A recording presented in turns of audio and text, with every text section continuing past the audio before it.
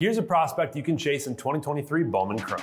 We've been waiting for Zack Gelof's first Bowman autos ever since he got drafted in the second round of the 2021 MLB draft. Since then, he has done nothing but hit, and then hit some more. After burning through the minor leagues, Gelof made his MLB debut this past July and has been a bright spot in an otherwise dismal athletic season. The August AL Rookie of the Month has cemented his spot in the big leagues and will look to grow on his fast start as a big-hitting, speedy middle infielder.